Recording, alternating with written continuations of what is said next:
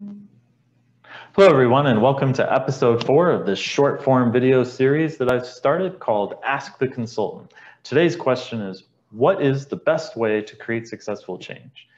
This is the question for today because people ask it of me all the time, and it led me to writing my second book, Charting Change. Now, you might be asking, why would somebody who wrote their first book on innovation write another book on change? Well, the fact is that innovation is all about change, and so that's how we ended up here. And one of the things that drove this book as well is the fact that as I looked across the landscape of the books that were out there on change and the tools or the lack of tools to help people trying to plan, lead, and manage change, I wanted to do something to help people. And so I created a whole suite of tools called the Change Planning Toolkit. And then I created the book Charting Change to not only introduce the toolkit, but also to share some cutting edge thinking, not just from myself, but from a lot of other thought leaders all around the world. And so we're going to answer this question today about what is the best way to create successful change. Now, there's no doubt that the pace of change is accelerating, and organizations need to become more agile and more capable of continuous change. This presents a huge challenge for most organizations. And the proof is in the data. If you look at the average company lifespan on the S&P 500, you can see that over time it's declining. And so not only can companies reach unicorn status, billion-dollar company status faster than ever, but they can also die faster than ever. And you see that here on this chart. And so the question is, what can we do as organizations to become more resilient and more capable of reacting to this accelerating pace of change? And what we find is that most project managers or change managers using traditional methods find themselves sitting at their desk in front of a blank project charter template and other blank templates, filling them out by themselves, and then routing them around by email and hoping people respond, hoping people give feedback and input. And for me, this was not a process that I found to be a good one. And so I wanted to create a better one to help people create successful change. And so looking at how people interact and approach things in other parts of business, where it's more visual, it's more collaborative. We all get in a room and we get the sticky notes up on the wall. I wanted to create a set of tools to empower people to approach change in that more visual, more collaborative way. And the great thing is that all of these tools that I created for the Change Planning Toolkit and that are described in the book work perfectly in this new virtual environment that we're trying to work in now with this coronavirus. Because there's these great tools like Miro and Mural and Zoom and Lucid Spark and Microsoft Whiteboard, where we can come together and we can do the collaboration that we used to do in meeting rooms and conference rooms virtually, with instead of physical sticky notes on physical paper and walls, virtual sticky notes on virtual workspaces. And so in the book, I show you how to set up the Change Planning Toolkit wall and how these tools, what their intended purposes are. And the core asset that you saw there in the middle is the Change Planning Canvas, which really highlights your current state and your future state and your assumptions and your barriers and a lot of other factors, and helps people literally get all on the same page for change. That's the purpose, and that really will help accelerate and increase your chances of beating that 70% change failure rate. And some people will dispute that 70% change failure rate, but the devil is in the details. If you look at that description of that number, a couple of key things jump out there. Number one is that 70% of change programs and even projects really fail to achieve their intended outcomes by their intended date. So those two details are very important, and that's how you get to that really high number. And if you want to beat that number, you need to increase the buy-in, you need to increase the alignment, and you need to increase the energy behind your change program as early as possible. Identify those barriers that are going to trip you up as early as possible so that you can have a plan in place for how you're going to address it and how you're going to get people involved and help them stay involved. Now, the tools that I've created are intended to align with the other methodologies that are out there already.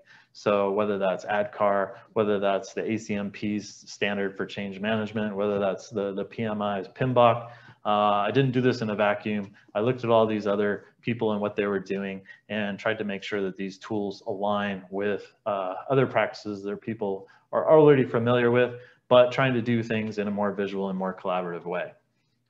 So if you want to create successful change, you should always start with this question. Does the change that we're proposing inspire fear or curiosity? Because fear steals energy, while curiosity fuels it. So I want you to, sort of register, memorize this question, and keep this in mind as you pursue your change efforts in the future. And as you begin your change effort, I want to highlight that it's not just about change management. There's 5 keys to successful change. Change management is one of them, but there's also change planning, change leadership, change portfolio management, because you're typically going to be doing multiple change initiatives, and even a project is a change initiative if you really think about it, because every project changes something. And then finally, you have change maintenance, trying to make sure that your change efforts stick over time. And as you're trying to architect your organization for continuous change, created this framework to help people keep focused on the fact that changes in the marketplace and changes in customer behavior are constantly affecting, or should be affecting, our strategy. And from our strategy and changing our strategy, things flow downward from there. If we change our strategy, we need to look at our business architecture and the capabilities that are part of that, to make sure that we have the right capabilities that in place, or that we're building them to be successful in achieving our strategy. And then you'll also notice that I have change above project management. Most people will look at change management as a bolt-on to project management, but it's the opposite way. Change determines which projects you're going to execute. So I have project management below change management. And you'll also see I have a focus on behavior and on communications. And at the bottom, everything is supported by a focused effort on maintaining the change. Now, as you look at getting started in a change effort, it's important to look at your readiness for change. And so that's what the PCC Change Readiness Framework is all about. And then the P stands for psychology, and the C stand for capability and capacity. And so this gives you a really nice way of thinking about your approach to this change initiative and how ready the organization is to pursue it. As we look at the people side of change and trying to achieve change success through people, it's important to look at the roles that people are going to play in your change initiative, the mindsets that you need to harness for success, and potentially how you're going to segment and target your communications, and the types of messaging that you're going to use to pull people into your change effort, to help people choose change. And then you have to look at the reactions that people are likely to have to your change effort. And it's not about taking people from being passionate resistors to strong supporters all at one go.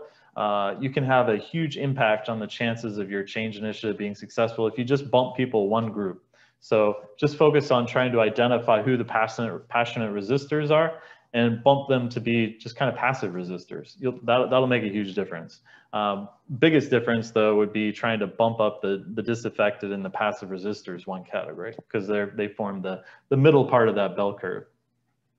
Now, there's lots of great tools in the toolkit for more tactical things, more traditional things from change management. Looking at benefits, looking at risks, and how you're going to mitigate them. All of these activities are important. Stakeholder management, all these things are in there. But at the end of the day, where you're trying to get is not just to execute your change initiative this one time successfully, but to build a culture that's based on hopefully these 8 principles of continued change success, where change is expected, change is part of the fabric of the organization, where transparency is key, where people are just more naturally collaborative, where your change efforts are built to scale, and you're helping to spread the change capability and knowledge of how to lead a change initiative across your organization. Because like we said earlier, every project is a change initiative.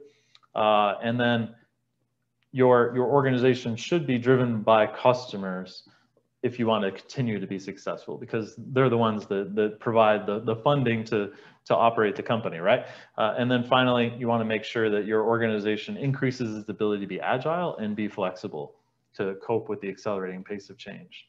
Now, the things that I put into the book aren't just, you know, my creations. I've also consciously chosen to bring in a lot of people that I respect, whose thinking I respect, that had something incredibly important to say around change. And you can see all the people that contributed guest expert case studies and guest expert thought leadership to the book.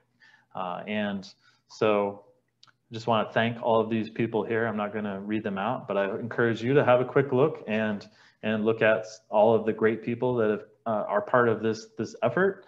And then, you know, the most important thing, of course, is comes at the end of every episode of Ask the Consultant, which is the call for questions for the future episodes of Ask the Consultant. So if you have a question that you'd like me to answer on a future episode of Ask the Consultant, first support these books, and you know, if you'd like me to come speak at your university or at your company, then you know, follow the links.